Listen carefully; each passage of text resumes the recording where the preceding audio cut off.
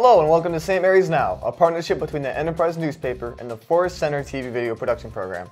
I'm Raymond Graham. And I'm James King. And here's the latest news from the Enterprise. St. Mary's County officials are seeking to update the county's Open Meetings Act to compel county boards to enforce more strict provisions in laws and to allow more topics to be discussed and closed. The county commissioners plan to address this proposal next Tuesday before passing it off to 2020's state delegation. The county's Open Meetings Act has not been substantially changed since its creation about 43 years ago.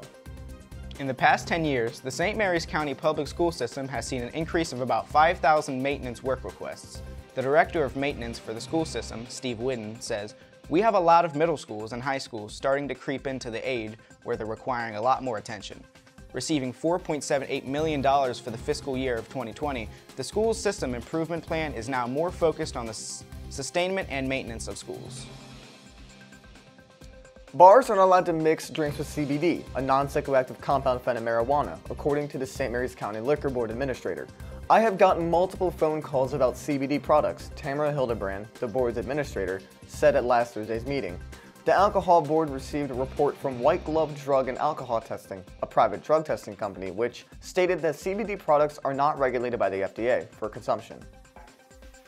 Only 3 days after had rallied from a 4-0 deficit to a Penn Northern 5-4, the La Plata High School boys soccer team proved unable to dig out of an early hole en route to suffering a 5-0 setback to visiting Leonardtown on Friday evening. Leonardtown coaches and players have been aware of the La Plata's epic rally to a Penn Northern on Tuesday, but the Raiders hardly seem fazed by the Warriors after gaining the early advantage. The Lanky Chargers were able to earn a 34-7 road win at Chopticon on Friday night in a Southern Maryland Athletic Conference crossover game, despite turning the ball over 4 times. During the time, Chopticon senior quarterback Dominic Crampton managed to throw for 1 touchdown pass. Chargers head coach Jamari Jones said, "I think we played hard, but still a little sloppy. We are a young team, so we are still trying to clean up some of those turnovers and errors, but we definitely did better than last week." This news brief has been provided by the Enterprise. For more details, visit somdnews.com. That's what we have for you on this edition of St. Mary's Now. I'm Raymond Graham. And I'm James King. Signing off.